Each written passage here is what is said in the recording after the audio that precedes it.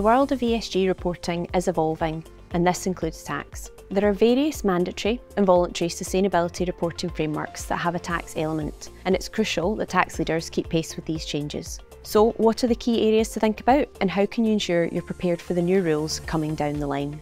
The most comprehensive of these new frameworks is the EU's new Corporate Sustainability Reporting Directive, or CSRD.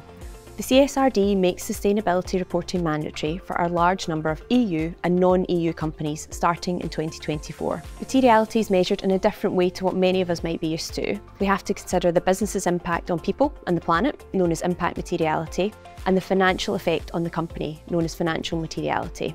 There are three CSRD tax angles to consider. Firstly, in relation to materiality. So tax can, in and of itself, be a material topic.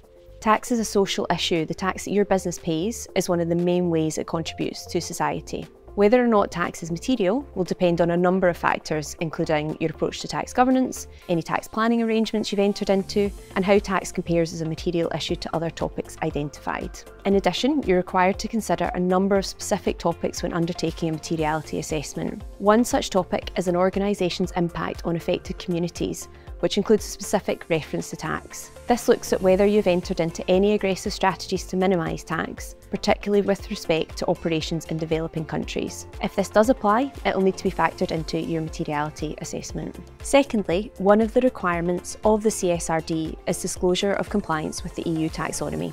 The EU taxonomy references the OECD's minimum safeguards. This essentially means that for your business to report that its activities are sustainable, you have to, amongst other things, meet these minimum safeguards. One of the areas covered by the minimum safeguards is tax, and the key points are that you comply with both the letter and the spirit of the tax legislation. For example, you don't engage in aggressive tax planning or tax evasion, and that your tax governance processes are robust and tax governance is a board level issue. You have to think about tax in its broadest sense here and on a global basis. Thirdly, demonstrating your approach to tax can be a key way of building trust.